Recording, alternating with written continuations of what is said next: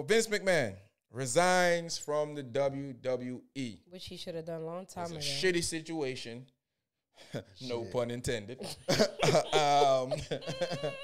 You know, so is he gone for good? The last time Vince, they left about 2 times and he came back and he brought himself back in, but I don't know. I don't know this time. I feel like he's gone this time. I think so.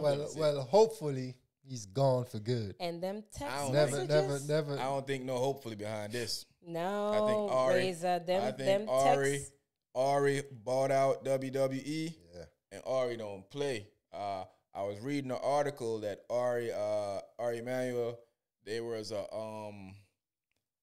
going to Saudi Arabia, and when they killed that journalist, he had a $400 million contract to go over there for some UFC fight.